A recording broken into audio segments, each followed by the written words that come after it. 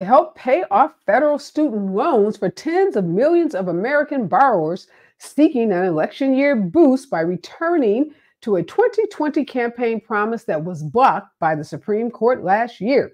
And the full force of the moon's shadow crossed the United States today as the first total solar eclipse in 7 years plunged the day into darkness and reminded all in its path of our planet's place in the cosmos. And Jonathan Majors, a rising movie star who was found guilty last year of assaulting and harassing his then girlfriend, Grace Jabari, was sentenced in Manhattan criminal courts today to 52 weeks of domestic violence. Now, this is going to take place in Los Angeles, and the star, Jonathan Majors, will avoid the 1 year jail time that was associated with his conviction. Also in court today, Donald Trump said in a video statement, Donald Trump is in court today seeking to have a Manhattan criminal trial that's set to begin on April 15, delayed. That trial, which is about falsified records to cover up a sex scandal, Trump is trying to get that trial, along with his other trials, delayed until after the November election. Trump also said in a video statement today that abortion rights should be left up to the states, remarks that came after months of mixed signals and mixed statements on an issue that he and his advisors have worried could cost him dearly in the election. Well, there's been a swift response to that statement. Former Vice President Mike Pence delivered a scathing rebuke to Trump's announcement regarding abortion and leaving it up to the states. Pence said in no uncertain terms that this was a slap in the face to the anti-abortion voters who supported Donald Trump in 2016 and 2020. And the Israeli military's departure from southern Gaza over the weekend has left the territory without a major battlefield for the first time since a brief truce with Hamas in November. This is raising hopes that the two sides might reach another ceasefire. And we've got to give it up to Dawn Staley. Yes, the coach of the South Carolina's women's basketball team bested Iowa's star-studded team, including the #1 draft pick. And Coach Dawn Staley was overcome with emotion and tears after the win. She's gone on to talk about what it meant to have a team that was undefeated for the entire year. And she also talked about hoping that this win will open doors for women in basketball. And she wants her players to be able to earn enough so that they can create generational wealth. Way to go, Dawn Staley. This is the news of the day, and this is Areva Martin in real time, and I'm your host, Areva Martin. This is your one-stop destination for today's trending news, expert analysis, and my unfiltered opinions. In this hour, I'm joined by two of my favorite contributors, Dr. Hassan Jeffries. He's a professor of history at Ohio State University, and Dr. Carlos Hill, who is an author and professor at the University of Oklahoma. And in hour two, you know what we do. That's the hour where we go deep, where we dig behind those headlines and bring you those stories that people are talking about. Today in hour two, we're going to be talking to criminologist, professor at the University of California at Irvine, about what's going on regarding crime and crime statistics. We're hearing a lot about crime being at an all-time low, but yet there have been some horrific stories of violence that have been amplified on social media and in the news. And when you look at the stats that say crime is going down, and you juxtapose that with these stories that have been amplified in the news, what you're seeing across the country, particularly in some red states, is a rolling back of the police reform efforts that we saw after George Floyd was murdered in May of 2020. Including in places like Memphis, Tennessee, despite the horrific police beating of Tyree Nichols that we all got to witness because of body cam video. Memphis was going to implement a piece of legislation or an ordinance that would have, the state of Tennessee, I should say, was going to implement an ordinance that would have basically been part of criminal justice reform efforts that we've seen around the country. But the Republican-led legislature in Tennessee had different thoughts. And a bill that was literally going to be named after Tyree Nichols is not likely to pass and has already been defeated, I should say, in the Tennessee legislature. And around the country, red states are not looking at those declining crime stats. Rather, they are looking at these amplified stories on social media and are doing things, or using those stories, I should say, to justify efforts to roll back criminal justice reform. So now we're going to talk about, where does this leave us, particularly those who, like me, voted for progressive district attorneys, and those of us who have been on the front lines calling for criminal justice reform. Is this now going to be elusive, particularly in this election year where Republicans are using these horrific crime stories, as few as they may be, as a way to scare voters and to create controversy over crime? So make sure you stick around for hour two. But before I bring on my guest, here's what I'm thinking in real time. Now, it's been a while since I've seen a change.org petition get a lot of traction, but there has been a petition launched to cancel the upcoming Netflix release of Good Times. You all remember Good Times from the 70s? Well, the streaming giant's animated reboot of the beloved 70s sitcom, for a number of reasons, has sent the internet into just a tizzy. And many folks are concerned that, well, many of the folks who are working on the reboot of Good Times are concerned about what all of the backlash on social media may do for the April 12th debut of this reboot. Now, this animated series on Netflix, according to the petition, is a glorified, stereotypical show that has damaged the image of the original Good Times show that started in 1974 and lasted through 79. Now, the Good Times animated series, according to lots of folks who've seen the trailer, promotes violence, cultural destruction of the Black community, and alcohol abuse. Folks are saying things like, it's time to put a stop to this nonsense that is portraying Black Americans in a negative light. Now, 2,600 signatures have already been gathered on this petition, and the goal was to reach 5,000. So clearly they are halfway there, or more than halfway there. And people are making statements about the reboot based on the show's trailer. And if you've seen the trailer, I agree that trailer is a stereotype-filled hot mess. Yes, I'll say it again. That trailer is a hot mess. Now, this new show was executive produced by Norman Lear, who was a television legend. He developed the original Good Times, and he died at the end of December, in December of 2023. The original character, J.J. Evans, as we know, played in Good Times by Jimmy Walker, was famous for his catchphrase of dynamite. And this show, this 1970s sitcom, was so important because it was the first presentation of a Black two-parent family in a TV sitcom. Seems unbelievable, but yes, before 1974 and Good Times debuted, there were no sitcoms that showed a Black family with a mother, a father, and kids all living together. Now, Netflix is billing the new series as a quote unquote spiritual sequel to the live action original. Now, the animated Good Times centers around the fourth generation of the Evans family. And in the reboot, this fourth generation family is living in an apartment 17C in Chicago. And they are also living in a housing project, as were the original's family members in the original show. In the show's press material, Netflix tries to make the point that Norman Lear was involved behind the scenes before his death, and that he actually makes a cameo appearance in episode 8. The showrunner, coming to the defense of all of the backlash, coming to the defense of this reboot, has said what you'll get from the reboot is a lot of social commentary, a lot of pushing the boundaries, she says, a lot of feel-good television. And she also says this reboot is more in the vein of The Simpsons and South Park and Family Guy. And if you watch any of those shows, you know they're quite irreverent. And she says that's what they're doing with this reboot of Good Times. But check out some of the comments that have been left on the trailer, the YouTube trailer. So if you want to see the trailer, you can go to YouTube and check it out.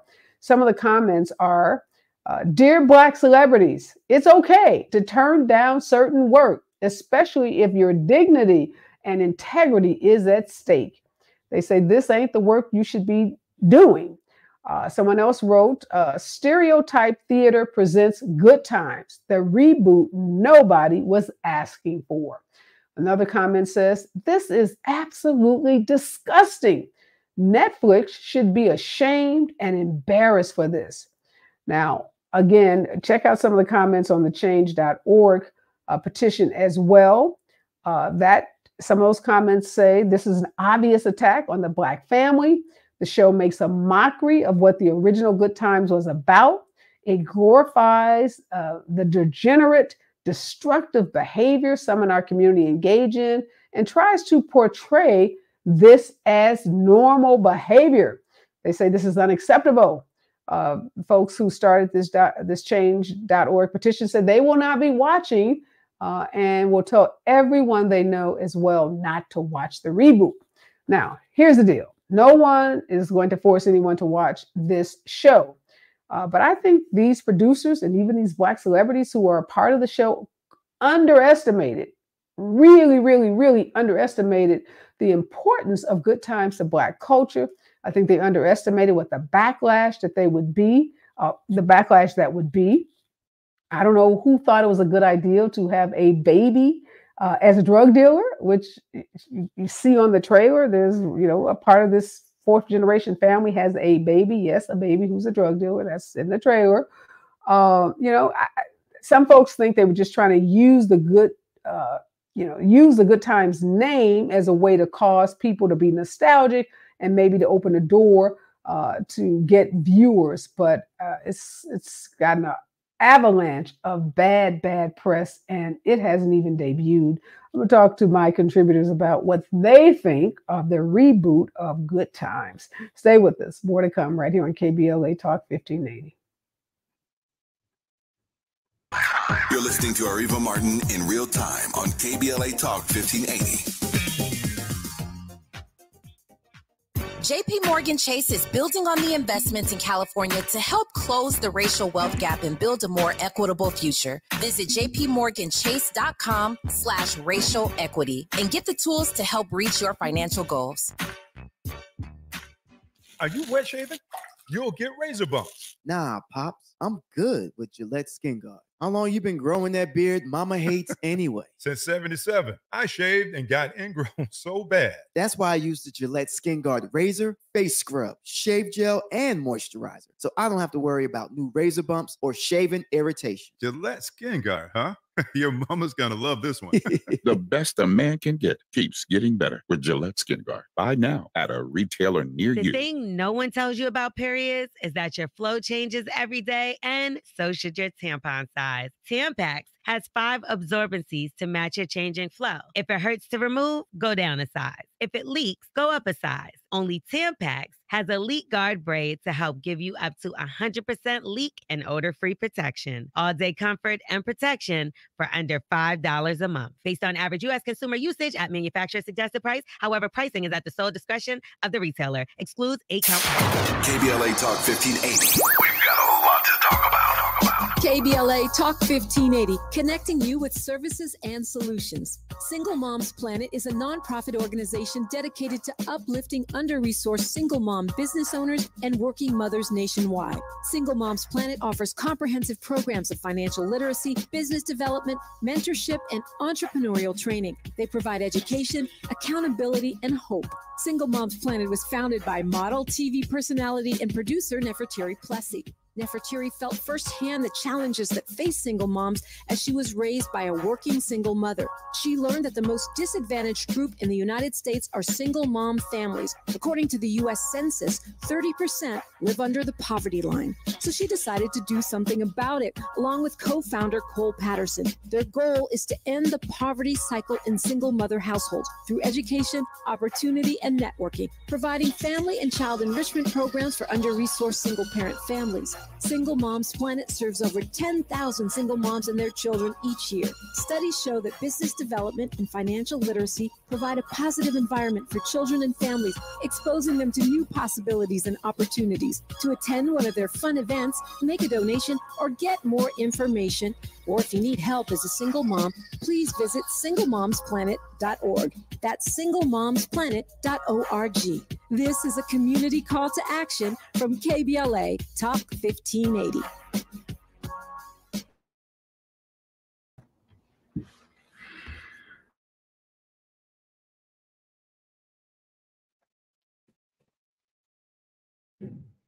We are back, and in this hour, I am joined by Dr. Carlos Hill and Dr. Hassan Jeffries. Thanks to both of you for joining me again today. Okay, Dr. Hill, this reboot of Good Times, this trailer is a hot mess, and folks online, Black Twitter in particular, are not having it. They are not here for this reboot.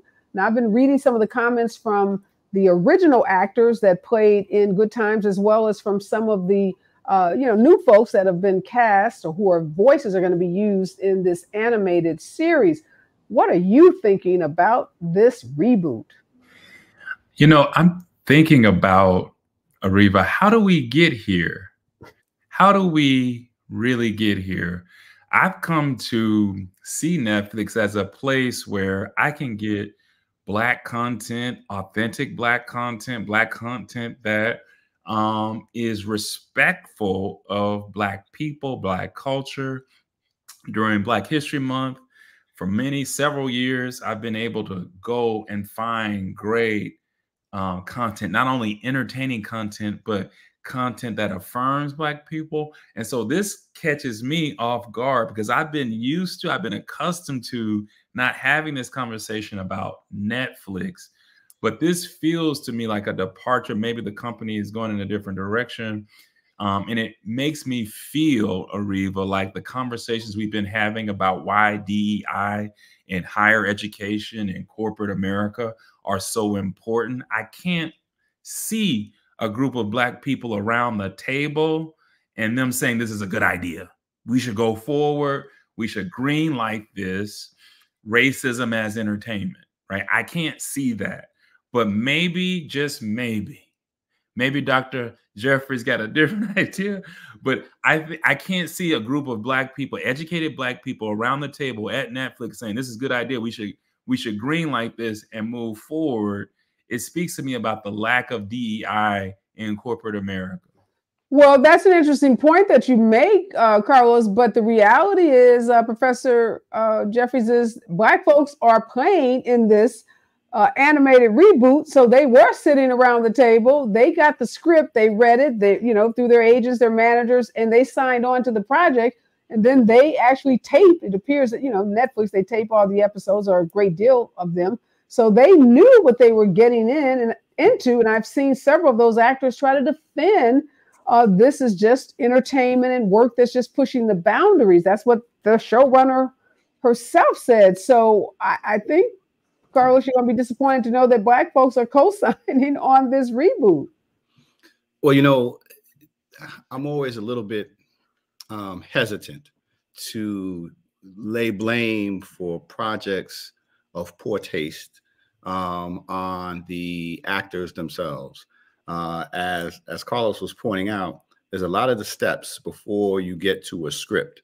From concept to idea to implementation. So I think in those areas, you got to have Black folk around the table who are not.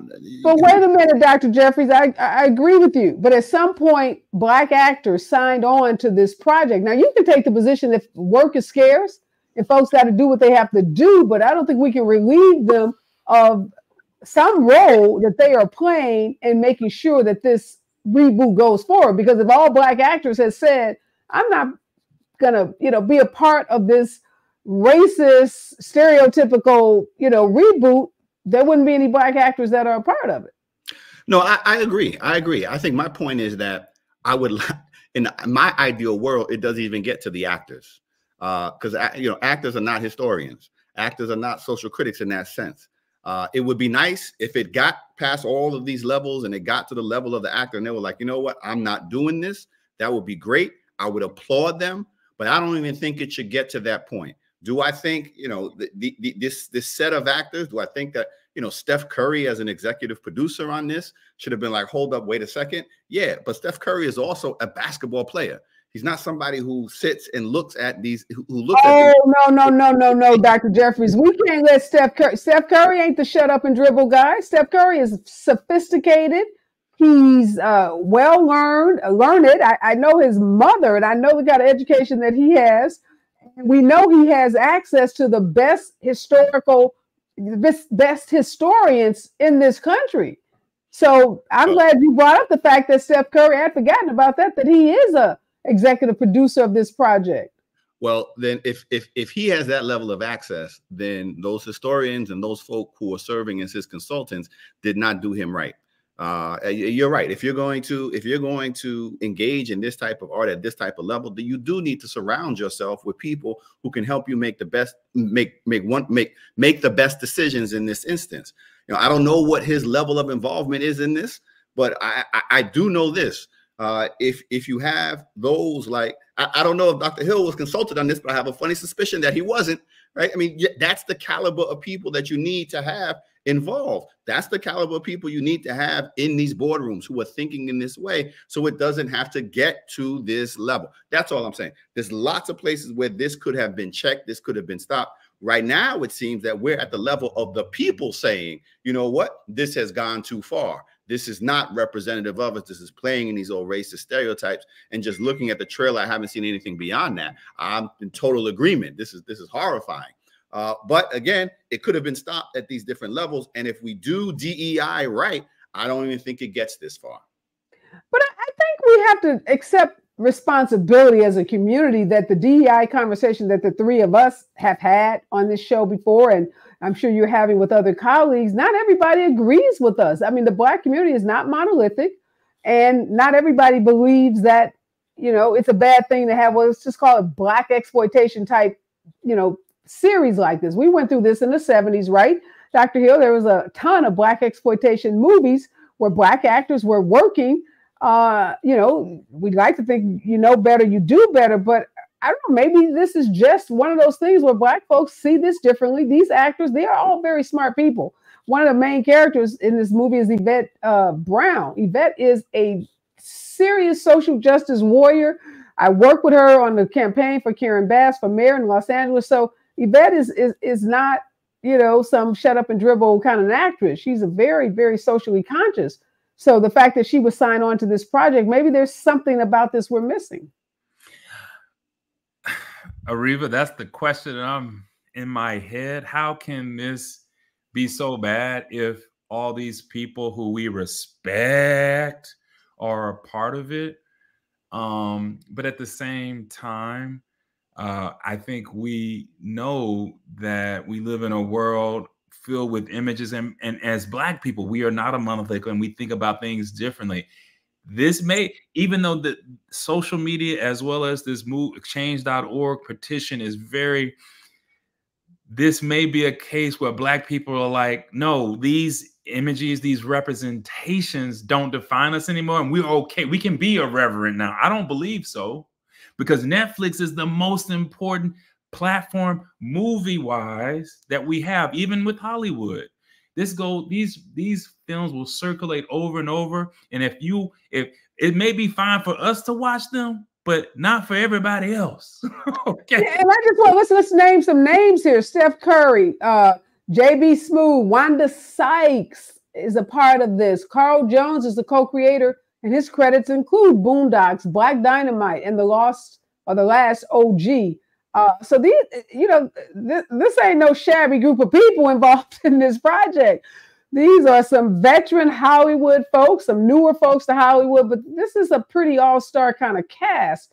So you're right, Carlos. Maybe folks feel like, hey, you know, Black folks can be depicted in all kinds of ways. We don't have to just do the Shirley movie, because I'm thinking Netflix is the same streaming platform that just brought us Shirley, with Regina King and her sister Raina King educating us about, you know, Shirley Chisholm's first run for, you know, being the first Black woman to run for president. So you can watch Shirley on Netflix, or you can watch on April 12th the reboot of Good Times. Is that perhaps, Professor Hassan, what's happening here is that Professor Jeffries, where folks are saying, Black folks can be depicted in lots of ways. I don't think there are not enough Shirleys being produced, not just on Netflix, but across the board, for us to be, as Dr. Hill pointed out, in a position where we can say we can be as irreverent and play on these long-held racist stereotypes, because the point has to be made. And to underscore what Dr. Hill just said, this gets broadcast around the world, right? This gets picked up. The images of how people around the world, including in Africa themselves, understand Black folk, right, is through media. And I guarantee you that the Good Times reboot and these racist stereotypes will travel much further than Shirley or Rustin. And that, to me, is deeply problematic. And what's really problematic about this, we could see through the stereotypes here in the community, if you will. But, if you're, on the continent, if you're in Europe, if you're in Asia, all you're getting is a steady diet of racist stereotypes. And this feeds into that and reinforces it. And that, to me, it makes it doubly troubling. Yeah, we're going to have to leave that conversation there. But when we come forward, we got to talk about abortion and Donald Trump and Mike Pence. I think about to have some kind of throwdown on this issue, because Mike Pence says he has slapped his followers in the face based on his new stance on abortion. Stay with us, KBLA Talk 1580. More of Areva Martin in real time when we come forward. I'm Trey Thomas. Here's the latest on the Black Information Network. Washington University has suspended Kappa Sigma and Alpha Phi fraternities after an incident that involved students hurling eggs and racial slurs at a campus dining hall. The Black Student Association calls it a hate crime. A number of women at North Carolina State University say they are battling cancer due to a campus building. A study reveals that Poe Hall contains cancer-causing PCBs in its building materials. So far, 164 cases have been documented. California is having a tough time keeping Black teachers in the classroom as a shortage of diverse educators takes center stage. That's the latest. I'm Trey Thomas on your home for 24/7 News, the Black Information Network, and BINnews.com. Trouble back on the 10 East through Mid-City remains as an accident on the right shoulder just before Fairfax Avenue, Venice Boulevard split, and heavy traffic continues up to 30 minutes from 20th Street. In Glendale's 134 East before San Fernando Road, accident remains on the right shoulder, and a 15-minute backup still runs heavy from Bob Hope Drive. As you continue on to the 5 South, also in Glendale before Western Avenue, a stall is blocking the center lane, and heavy traffic is coming from Burbank Boulevard. On the 405 North before Getty Center Drive and Sepulveda Pass, an accident is on the right shoulder with a 25-minute backup running heavy from National Boulevard. And in Costa Mesa, watch for stop traffic over 15 minutes on the 55 North between the 405 and the 5. Californians face unique challenges that call for localized solutions. Strengthening the bonds of community in your neighborhoods is one of the best ways to be prepared for our next climate disaster. Neighbor to Neighbor is a California volunteers network designed to help strengthen your community. Learn more at caneighbors.com. This is the KBLA Sports Minute with Ray Richardson. The final game of the NCAA men's college basketball season is tonight in Phoenix. UConn takes on Purdue for the national championship. UConn is trying to become the first back-to-back national champion since Florida in 2007. Tip-off at 6:20 p.m. on TBS. The Lakers lost to Minnesota Sunday night, dropped them down to 9th place in the Western Conference standings with 3 games remaining. If the Lakers finish 9th, they will have to win 2 games in the play-in round just to make the playoffs. 50 years ago today, April 8, 1974, Hank Aaron hit his 715th home run to pass Babe Ruth for Major League Baseball's all-time home run record. Aaron hit number 715 off Dodgers pitcher Al Downing in Atlanta. Aaron broke a record that has stood for 39 years. Although Barry Bonds is the current all-time leader with 755 homers, many people still consider Hank Aaron as baseball's all-time home run king. No debates, no speculation, just the info you need. That's your KBLA Sports Minute. I'm Ray Richardson on KBLA Talk 1580. Yeah, y'all, come on. Come the drum. At KBLA Talk 1580, we fight the power every day. Yeah, give us what we want. Gotta give us what we need. Hey! I listen to KBLA and I love the commercials. I know what the commercials mean. I also, if I'm looking and trying to figure something out, I need something to talk to me that might hit me. And it happens on TV because, you know, every time they show a sporting event, they got the pharmaceutical companies back to back telling people how to fix the sickness on the same stuff that they sell them. So we get it. Yep, we get it too, Chuck D. And that's why at KBLA Talk 1580, we don't black down. Drop it! Our freedom of speech is freedom of death. We got to fight the powers that be. Fight the power! Fight the power! Imagine with me here for a minute the most beautiful panoramic setting. Maybe it's an endless ocean, waves crashing on a beach, or a crystal clear mountain lake, peaceful and quiet. Or maybe it's just little kids playing in the park down the street. Wherever your imagination takes you, now imagine right smack in the middle of this perfect picture, a piece of litter. Just one piece right there in the middle of it all. Doesn't exactly fit, does it? In fact, even though it's just one piece, now it's all you can see. That one piece ruins everything. And that's the thing about litter. It doesn't take much to ruin everything. One thing's for sure, it simply does not belong anywhere in California. So here's the good news. If we work together, we will change it. We don't have to let litter, even just one piece, ruin your perfect picture. Not anymore, not ever again. Clean California, zero litter is the goal. Brought to you by Caltrans and CleanCA.com. You're listening to KBLA Talk 1580, where climate is king. Climate is king.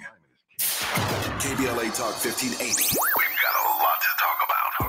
KBLA Talk 1580 believes in community empowerment. LA's 99 neighborhood councils form the grassroots level of the Los Angeles city government. The system was created to connect LA's diverse communities to City Hall. While neighborhood council board members are volunteers, they are also public officials elected to office by the members of their community. Neighborhood councils advocate on issues like homelessness, housing, land use, emergency preparedness, public safety, parks, transportation, and sustainability. They also provide local expertise on the delivery of city services to their various communities. Neighborhood councils are open to participation by anyone who is a part of the fabric of daily life in said community. This includes those who live, work, or own property or a business. If you are interested in stepping up to join your local neighborhood council, visit www.empowerla.org. That's empowerla.org. It's time to think globally, but act locally. This is a community call to action from KBLA Talk 1580.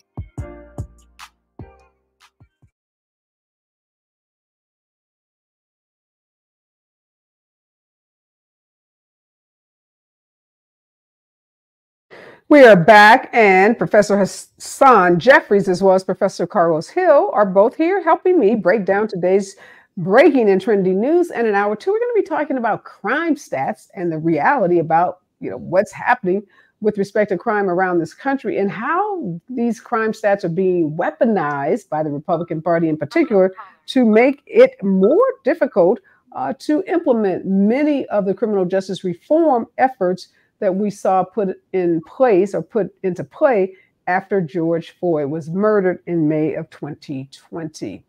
All right, Donald Trump, he has been all over the map on abortion, and you can't believe anything he says anyhow. But today he just came out and said, you know what, let abortion be handled by the states. I'm not going to push for a federal ban. I don't really like these bans that don't make exceptions for race and rape and incest, but I'm going to leave it up to the states. And boy, did the anti-abortion people go after him, including his former VP, who said this was a slap in the face to all of those voters who so naively believed that he believed in their cause of anti-abortion. Are these people, Professor Jeffries, do they not, how many times must Donald Trump disappoint them or be proven to be lying to them? I don't know why everybody's shocked, surprised. He's going to say whatever it takes to get elected. He may get, if he wins the election, he'll probably get in and say he wants a federal ban. Who knows? He's just going to say or do whatever is in his best interest. He clearly is not aligned with the Christian right and those anti-abortionists who Mike Pence pointed out believed in him and supported him in 2016 and 2020. Well, you hit the nail on the head. Donald Trump is a person without principles, and he will blow with the wind on this issue.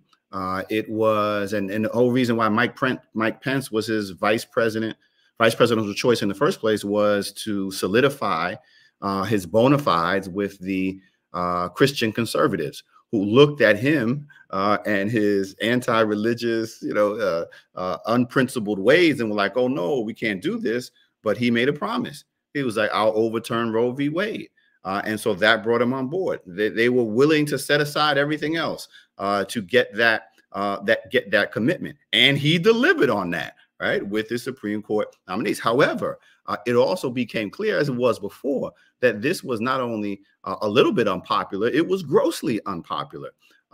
People believe on both sides of across the political spectrum that women should have reproductive freedom, reproductive choice. It is clear that Donald Trump's consultants are like, listen, this is a losing issue. Every time it's been on the ballot, Republicans have lost. And so he's trying to moderate. He's trying to moderate his particular stance. As you point out, I wouldn't believe him one bit. Certainly, he is going to say that now. But if Republicans control Congress and put before him a bill that will ban abortion and abortion access nationwide, he will sign it in a heartbeat. He will support it. He will issue an executive order that reinforces the Comstock law, which prohibits, the old laws prohibiting the distribution of materials that can be used for abortion. So I wouldn't. So Mike Pence, you can calm down, right? Because your boy is not going to abandon you in that particular sense. The rest of us need to be worried and not fall for this smokescreen. Well, I think this is great for Democrats, Carlos, because Mike Pence is pissed off, which, first of all, like somebody smack Mike Pence, who does happen to be principled on these issues, but allowed himself to lay down with, a dog, and he got up with fleas. So, here he is now on this crusade, acting as if there's so many new revelations about Donald Trump. Like, oh my God, he's a liar. I didn't know that. And he lied to us in 2016. He lied to us in 2020. So hopefully he'll be leading the crusade of the Christian right to say, don't vote for him, because he can't be trusted on these issues. This abortion issue is a problem. It's a problem for Republicans up and down the ticket. And if those folks who have been lying about abortion in the way that Donald Trump has, if they now start to march in line with Donald Trump, they're going to face a huge problem with their base. The MAGA base is not likely, at least the Christian part of that base. I mean, anti-abortionists, that's one thing they will not compromise on. I mean, there are some things that these folks will not compromise on, and that is the issue of abortion. So do you see this, Carlos, as a huge victory for the Democrats? It could be potentially. There were so many things leading into 2016 that we said would torpedo Donald Trump's candidacy, and it didn't, because ultimately what he delivers is power for Republicans to do whatever they want to do with. And so that is the consideration, not these particular issues, or at least in 2016, that's what drove them. We talked about it. That was their bottom line, getting it done, and everything else didn't matter. I think there's in 2024 a bottom line that Republicans have that we are not talking about, because again, this is an existential election for us, but there's also things that I don't call it the Republican Party anymore, because that's not who they are, but we got to say that because that's what they call themselves. There are some bottom line things that they're not talking about that he will deliver. And unless we're talking about that, we're not really talking about, what are some of those bottom line things you're alluding to? Well, Donald Trump talked about in his latest fundraiser, lowering taxes, lowering the tax burden for the wealthiest people in America. That's the bottom line for a lot of people. It ain't abortion. Maybe it is for some voters, but for the people who are going to give him money and make sure that he's the next president, that might not be it. So let's talk about that, because this is the existential election. There are some things that really at stake. And I don't think this one for Donald Trump and or the people in power is the most thing, even though it might be costly for them at the election. You know, and I definitely agree that there's some other things at play that are important to Republicans or the party of Donald Trump other than abortion. But maybe I'm making too much of this, you know, Professor Jeffries, but this could be like a real break, because we know at some point men like Mike Pence, you know, we've seen it with John Kelly, we've seen it, you know, with the former Attorney General and others. I think these men do have a line, you know, that Donald Trump will cross and will cause them to, you know, just turn their backs on him. I think there is going to be a moment of reckoning. Donald Trump is not God. He's not invincible. He puts his pants on the way the rest of us do. So we do know he is going to have to pay some consequences, face some consequences for his actions, for being the liar, the grifter, the con artist that he is. And, you know, it could be a quiet or silent or small revolution led by Mike Pence and the Christian right. Just like they, you know, propelled him into office, they could be the ones that take him down, because they kind of march to a different drum beat than I would say some of the others in the MAGA crowd. And many of these folks aren't the ultra wealthy. They're not the big corporate, you know, CEOs or the big corporate shareholders that are going to benefit from these lower taxes. You only benefit from Donald Trump's, you know, tax breaks if you are in like the highest, you know, 5%, 1% income bracket in the United States. So we got to be clear about this. This tax breaks aren't hitting you if you're $50,000 or $60,000 or $70,000 a year earner in the first place. So I don't know, maybe I'm being overly optimistic, but Mike Pence's wife, you know, who always hated Donald Trump, might be in his ear saying, this is your time. You know, if you got any integrity, you know, this is the issue that you go to war on. So we'll see. It's hard to know with Donald Trump because he's so slippery as a candidate. But I do think this abortion issue, just like it propelled him, could be the thing that, you know, leads to his downfall. When we come forward, more of today's breaking and trending news right here on KBLA Talk 1580.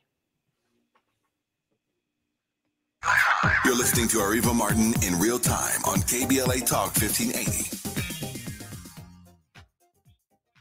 We ask seniors how to prevent Medicare scams. My best advice, if you get a phone call, do not talk to the person. These people are well trained. Don't talk to them. They don't know me. They're just trying to scam me. Don't be fooled. Hang up. Just hang up. Never give out your Medicare number. They're going to get your number to put in a false claim.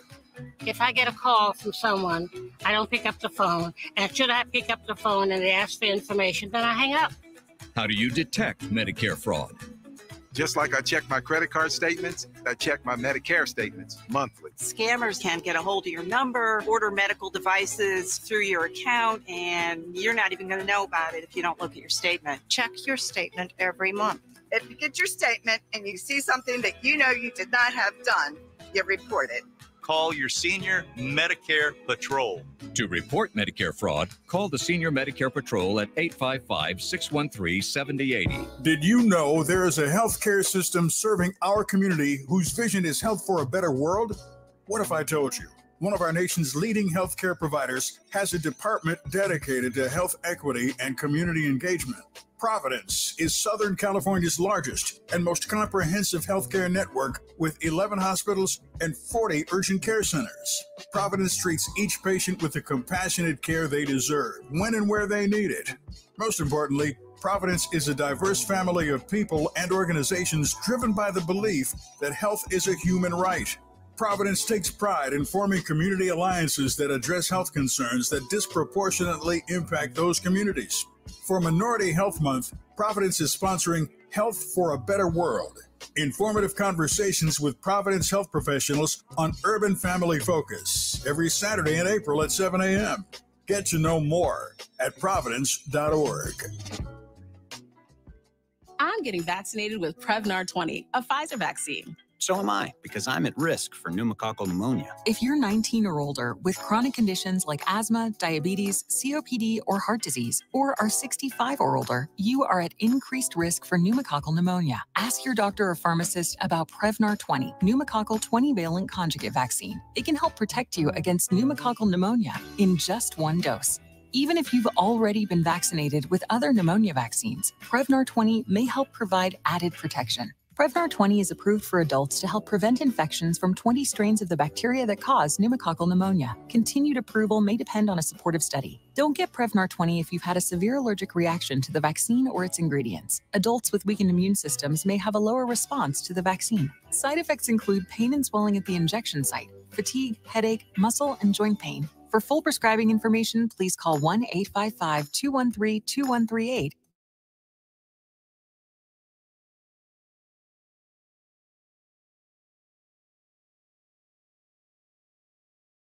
All right, Professor Jeffries, Joe Biden and Kamala Harris are making a big play for Black and Latino voters, particularly those that have student loan debt.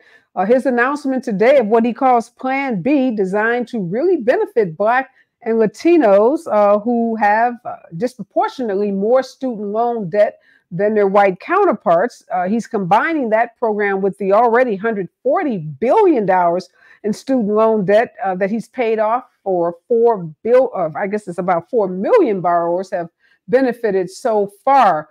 Is this the right thing to do? And do you think Black students or folks who have student loan debt, Black and Latinos, see this as something positive, since there's been so much negativity around the initial efforts to relieve student loan debt? Well, I definitely think it's something positive.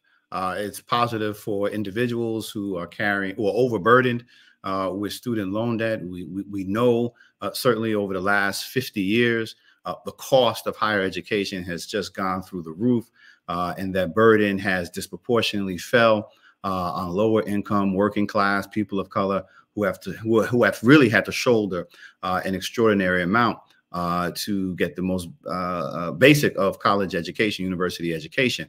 And more importantly than that, or equally important, it's good economically, right? I mean, it has been predicted by many of folk that if we thought the housing bubble crisis was problematic back in 08, 09, wait till the $1 trillion school debt, college education debt bubble explodes. And so it makes good fiscal sense for the nation as a whole to begin to relieve some of this excessive debt that's just unnecessary. And in reality, that money that it then frees up just gets funneled back either into savings or into the economy. Will it have a lasting or immediate impact in terms of voter support? I think it depends on how good they are at publicizing the reason for it and its far reach. Certainly it may help those who get it, but even those who are not relieved, if they can see that this is a concerted effort coming from a genuine place of fiscal responsibility, and that he's following through, they're following through on a promise that they made, then I think it will carry forward. It will have legs. But if, as they are very good at not doing, not tooting their own horn, right? Sometimes you get a win, you got to celebrate it and make sure that people know it, and not just sort of casually go about your business. That's nice. That's cool. The humility is nice, but you can't. We're not dealing with humility when you're dealing with a narcissist. You have to publicize the gains and the wins that you're making so that people understand that you are actually following through on the promises. It's so interesting you say that. I was at hosting a panel at a conference in Baltimore on Friday, and there was a member of the White House Initiative on HBCUs who was sitting on the panel. And he said something that I thought was so simple yet so profound that I have not heard anyone talk about. He said he graduated from Morehouse 14 years ago. And he said 14 years ago, no one in the federal government was talking about relieving student loan debt. So he likes to remind students who are, whining and complaining that, Biden didn't do enough or hasn't fulfilled that promise, that in actuality, he is the first president that has taken this issue on in a significant way and has already, as we know, relieved over, 1.4 or 1.5 billion dollars. And he said he could not have imagined when he graduated that he would be eligible to have his loans wiped out. But yet, as he sat there, he was the beneficiary of one of these programs. And I just was talking to someone else today who said they know someone who was so strapped with debt, they couldn't buy a home, they couldn't make investments, and they had their student loans paid off, and immediately they were able to buy a home. So, Carlos, there are a lot of good stories like that. I mean, particularly this Morehouse, this graduate who said, look, it may not be perfect, but 14 years ago, I had no sense that I could get my loans paid off. How do we get that message? You're on a college campus. How do that message gets? How do we get it to disseminated broadly to those students who likely may be like these two guys I'm talking about, who may have their debt paid off and may be able to buy a home or to make some other kind of investment? I mean, I think it's what my dear brother, Professor Jeffries, says. When you have victories, you need to celebrate them. When you have great ideas, you need to celebrate them. The great idea here is student loan debt is a national political issue made for the Democrats, right? Just in the same way that tax cuts are an issue for Republicans, that Donald Trump can go to any fundraiser across this country and say, I got tax cuts for you. You ready for that? And everybody gets excited. Student loan debt is the same thing for poor and working people, right? Or just for people who are strapped with debt that they can't pay for. Mm-hmm. It's the same thing, because as Dr. Jeffries says, as soon as people get from under that debt, they put that money back into the economy. So it only helps us, not just those people, right? And so make it a national political issue that people understand. When you talk about cutting student debt, that means the economy rises. Make that a political issue. That's the opportunity. No, you're absolutely right. Like I said, this guy on this panel just, kind of resonated with me. The thought that even there would be an opportunity to have your loan debt relieved. I don't hear, Democrats owning that. Like, yeah, it may not be perfect, but look, it's 4 million people who've already benefited, $1.5 billion. And again, 10 years ago, this wasn't even a thought. And it definitely is not, as you said, the Republicans' issue. It is a Democrats issue, and one we should be embracing and touting and spreading the word as much as we possibly can. Before I let you both go, got to talk about this win for Dawn Staley. So impressive. I mean, just listening to some of her comments after the game, South Carolina's defeating Iowa, and just her desire. Literally, I heard her say in an interview that she wants to help these women players, who are playing basketball, earn enough money to address the issue of generational wealth. That's a pretty bold statement, not one that you typically hear from a coach. Professor Jeffries, how is Dawn Staley changing the game? Well, she's definitely changing the game. And if I may take just 10 seconds of personal privilege, I'm a girl dad with 3 girls, Asha, Aliana, and Alayla, 13, 10, and 8. And we're down in Columbus, Ohio, and we made the trip up both for the Final Four. And so we were sitting not quite courtside, but we weren't that far away as we were enjoying the Final Four. And it was impressive. We were pulling for South Carolina, but we appreciated Caitlin Clark. But as you said, in the end, Dawn Staley, she wasn't, there was a spotlight on her and she commanded it, but she took the time in that spotlight to raise these critical issues. And she had been doing that all along. This isn't just a one-off thing, right? I mean, she's thinking about transgender athletes. She's thinking about her athletes and young women and gender equity, intergenerational, multi-generational wealth. I mean, it's just fantastic. I'm glad that she got the win. I'm glad that women's basketball and women's sports was highlighted in this particular way. It was a great weekend. It's been a great year. I look forward to that momentum continuing. Yeah, I mean, the women's basketball was for ESPN, more watched, the most watched, I should say, game ever, including the men's game. And a lot of folks are saying the men's game, Dr. Hill, was boring. All the action was with the women. Now we know there's a long way to go because the men go to, professional leagues and make millions and millions of dollars, even if they just sit on the bench. Whereas the star women often have to go to other countries in order to earn sometimes 1/10 of what the men make. But maybe this is a change. Maybe this is a a turning point for women's basketball. I hope it is, but can I speak on Dawn Staley? What I think she's a true champion in the sense of the word. I mean, they were the dominant team all year. They finished the season undefeated. This is excellence. I might even say black excellence. I might not get in trouble, but this is excellence. But I would say more than that. She's a champion on the court, but she's a champion off the court. She's a true champion. She's a champion for women athletes, not just basketball. She took her moment to highlight Caitlin Clark and her greatness. What about your greatness? She took it to highlight someone else's greatness in the interest of the sport. She's a true champion, and we got to give it up for her. Yes, no, Queen Dawn. That's what she's being called all over the internet, and she earned that title. Just representing, I'll say it, Black girl magic and Black excellence. There it On is. that note, I have to say we are out of time. Thank you, both of you, for joining me. Always a pleasure to be in conversation with you. Make sure you stick around for hour two. We're going to be talking about those crime stats and what they really mean. Stay with us, KBLA Talk 1580. Thank you. Appreciate you both. Always, always, always. Absolutely. Thanks so much for having me. Take care.